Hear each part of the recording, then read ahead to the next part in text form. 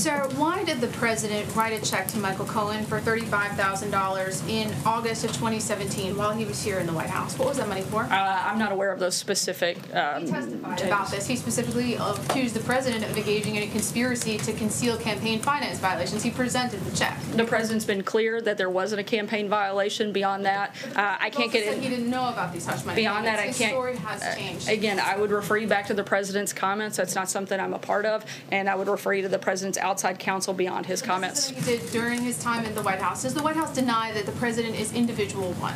I'm sorry? Individual one in the Southern District of New York? Again, I'm not going to comment on that on an ongoing case. That's not something I would be a part of here at the White House, and I would refer you to outside counsel. What I can tell you is the president has stated his position and made it clear. Thanks so much, guys. Why did the president deny saying something that was caught on tape, on camera? Sarah, why do you later deny it?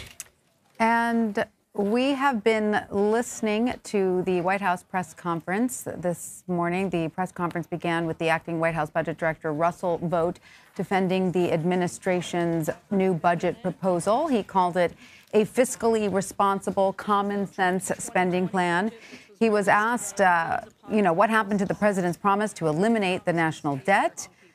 And instead of eliminating it, he has added to it significantly. He mentioned a paradigm that the administration wants to break that he says has been particularly hard to wean Congress off of. He said Congress wants to match military spending with spending for social programs dollar for dollar. He talked about the work requirements that are being added to housing and food stamp programs. And after his portion of the press conference, we did hear from Sarah Huckabee Sanders. Again, there has not been a White House press conference in over 40 days, so there were lots of questions, including from our very own CBS News Washington correspondent, Paula Reid, who joins us now. Hi, Paula. Hi, Tanya. So we saw you there asking Sarah Huckabee Sanders about the check that Michael Cohen presented to Congress, which he claims shows the president paid him back for those hush money payments. What was her response to your question?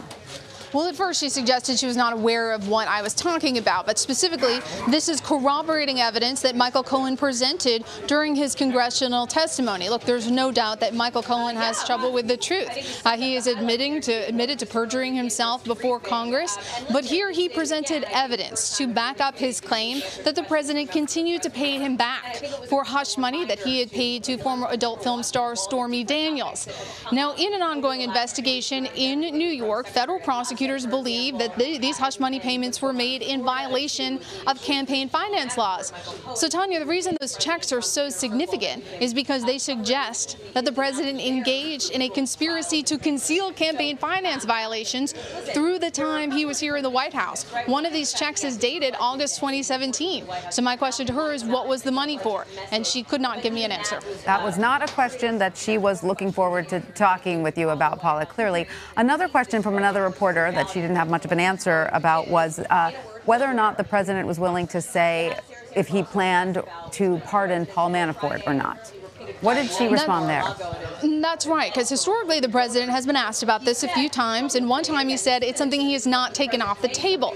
Now, the concern about that is some people raise questions about possible obstruction of justice by dangling the possibility of pardons in front of people who are supposed to be cooperating witnesses in the special counsel investigation. But here she declined to comment. She would not say why he won't take it off the table. And we know that Manafort will face a second sentencing later this week. He faces up to a decade in prison on top of the approximately 4 years he was sentenced to last week. Now, I want to also go back to a question that she was asked several times and she would not provide a yes or no answer to, and that was whether the president truly believes that Democrats hate Jews. Why was that question so difficult to answer? It's unclear why she could not give a yes or no answer to that. She somehow tried to punt back the president's comments to Democrats, demanding that they explain themselves and their positions. And it sort of broadened out into this larger conversation about the president's reactions to events, including Charlottesville and other members of the Republican Party making comments that suggested they in some ways supported white supremacy. Overall, it just seemed like an opportunity for her to tamp down the rhetoric. So, of course, the president doesn't believe that, but he has some questions about their policies. But she did not do that. She was asked 3, maybe 4 times about this, given opportunities to clarify. She would not say whether or not that is the president's stance. And there was also not much information about where things stand with trade talks with China. Paula, there was a question about whether a date had been set to meet with President Xi. There is no date so far that has been set. Is that correct?